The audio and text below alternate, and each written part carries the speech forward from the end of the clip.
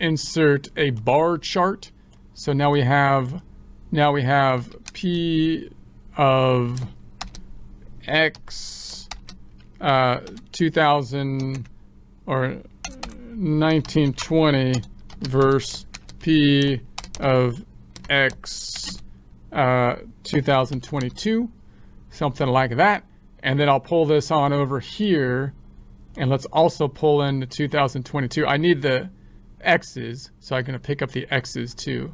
So we're going to say, don't pick up the X's. It's not a good idea. It's not a good, we have to do it. We're going to go in here. We need our own X's. It's better than just having random X's be given. It's either we pick them up or we get random X's. Okay, so there we have it. And then, so now we're going to select the data and go into chart design, select the data, and I can put on top of it, I'm going to add another data set and say this is going to be the second P of X, or let's call it this one. Let's just name it P of X 2022. And then I'm going to pick this data is going to be this range, P of X 2022. Boom. And OK. So now you can see the two, if we approximate a bell curve on the two, you can see they're slightly, you know, they're slightly skewed, the shape of the bell curve. Let's add a legend here. Legend. Hold on. I thought I changed the name. This orange one. Oh, my data. So this one, let's edit this. And this is 1920. So let's just call it 1920. Okay. So the legend, and then this one, let's call it edit. Let's make that one 2022 and okay. Okay.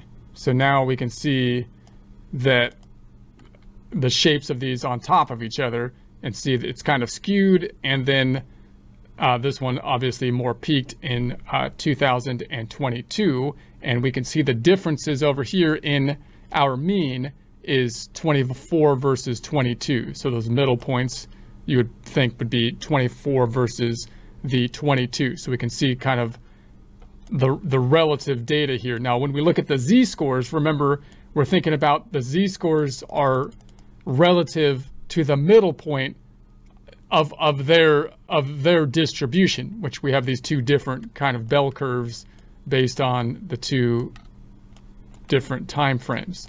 So we have that, and then we could do a comparison of like the percent of the total versus the percent of the total over here. But let's keep it at that for now. And just note then, when you do some of these comparisons, then sometimes the z-score becomes relevant, because when you're trying to compare one year versus another year, you might be saying, well, you know, if I looked at something down here, and we had a player that had like a 30%, right, a batting average in 1920, and we looked at their z-score, which is this column, and so it's at 0.79, up above that average point. And if I go over here, the 30%, if we look at the z-score, is 1.27 above.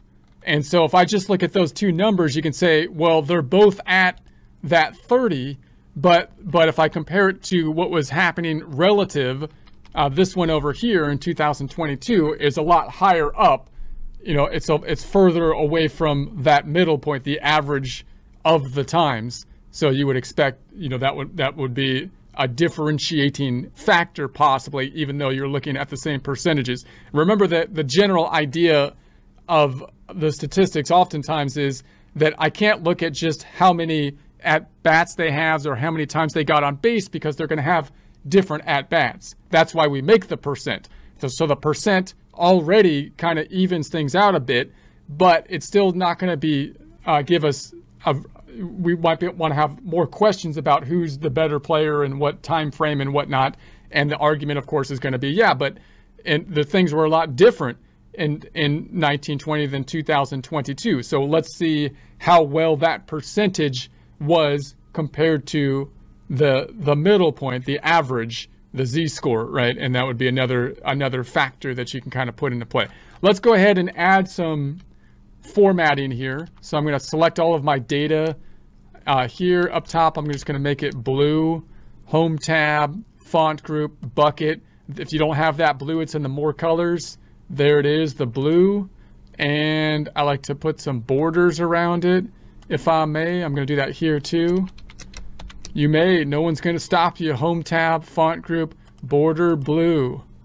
Border blue, or at least I don't think anyone's going to stop you. I won't stop you.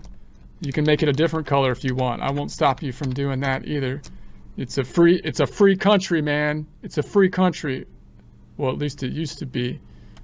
Border blue. I wouldn't be surprised if someone stopped you now. The King of England probably come in here and try to tell you what color you should make your chart. Home tab, font group, border blue. And then we'll say this one, home tab, font group, border blue. And then this one, uno vez mas, one more time. Control shift down, home tab, font group, border blue. I'll make my table however I want to make my table. If it has only 2 legs on it and falls over every time I put something on it, that's how I want it. That's how I made it. That's how it's going to be, okay? That's how it's going to be. This is going to be center across. Let's make it home tab, font group, and orange. And let's pull our graphs over here so we have all our pictures so we can see them. We need to have it's not enough just to have your pictures, your special pictures. You have to have them ready so that people can look at them. You can show them off when at like parties and stuff. So there they are. Let's go into the review. And now it's gonna, I can't spell check it because it has all the names. Let's try to highlight all of this stuff and just spell check it over here. See if I misspelled, I fixed my spelling. Spell check, frequency, I knew it. That wasn't actual. Okay, we can make some skinnies. These can be skinnier. Mr. T, you're still not skinny enough.